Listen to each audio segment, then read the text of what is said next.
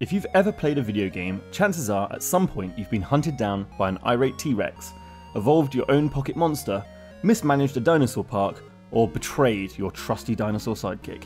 Yahoo! From small indie projects to huge blockbuster titles, ancient life and paleontological science have inspired game developers and feature in hundreds of different games. From building your own museum and filling it with fossils, to role-playing as an ancient animal, or evolving your own weird and wonderful creature, the possibilities of paleo-inspired video games are endless. Video games can be a brilliant gateway for players to learn about different aspects of paleontological science from the comfort of their own home.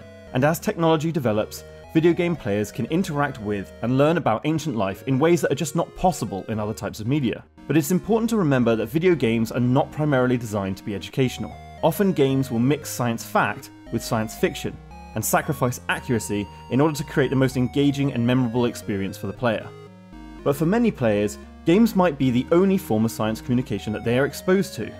Now, we know that not all paleontologists and science communicators are video game players, but it's important to understand the public perception of paleontology, especially within this hugely influential medium. In our new paper, we outline the types of paleo-inspired video games out there, and flag the most common tropes, both positive and negative.